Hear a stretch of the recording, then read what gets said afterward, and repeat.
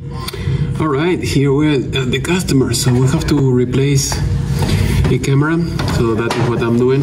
So I'm going to explain you the advantage of using the balloons. This is a balloon, so what it does is convert from the RG45 connector to the BNC, also to the power, so you have power signal in both. So I'll show you. I'm going to connect it so that way you see.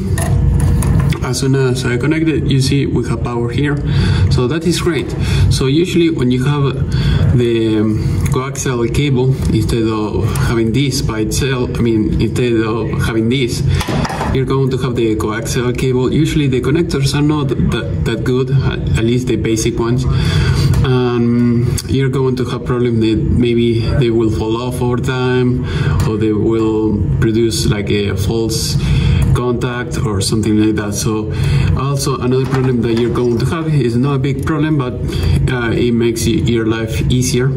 If you use this instead, if you run Ethernet cable instead of using the coax cable, what you're going to find is when you have to replace a camera, like in my case, I have to replace the camera, instead of going to the power supply and turning it off, what you do is just you unplug this, and then you have no more power, because when you have this live, even if it is low voltage, so you're going to find that when you remove this from here, if they touch themselves like that, you're going to have a problem that they're going to trip the breaker or the fuse. In this case, the fuse will blow.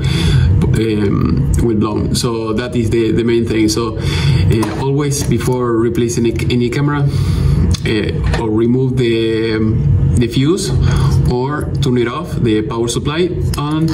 But if you have this, like I said before, you don't have to do any of that. Just you unplug it and then you start working with this, and that's it. So I'm going to show you this very easy, like I show you in another classes. We have, this is our new camera. That is the old one that you see over there. We have to grab the screwdriver. In this case, I have a mini screwdriver. I'm using a Victorinox. I like that the most. Basically, you can do almost everything with this type of tools. So if you have watched MacGyver, you know what I'm talking about. Okay, so what you have to do here, you see positive, negative. So what we do is we put one here,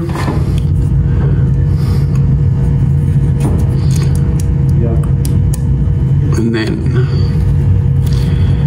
close it, and then we do the same thing with the other one.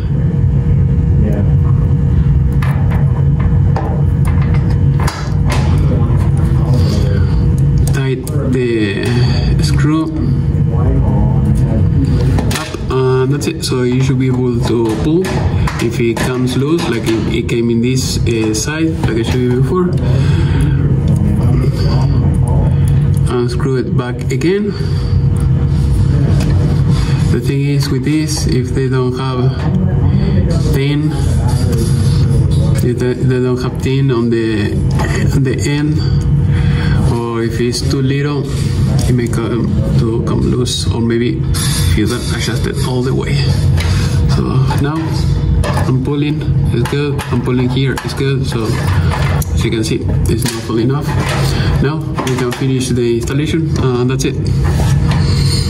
Something I forgot to mention, in this case we have two cameras, so if they are using like a high definition, you use this, or if they have the regular output, you use the other one. But once you have the power and the signal, all you have to do, just plug it like this, and that's it.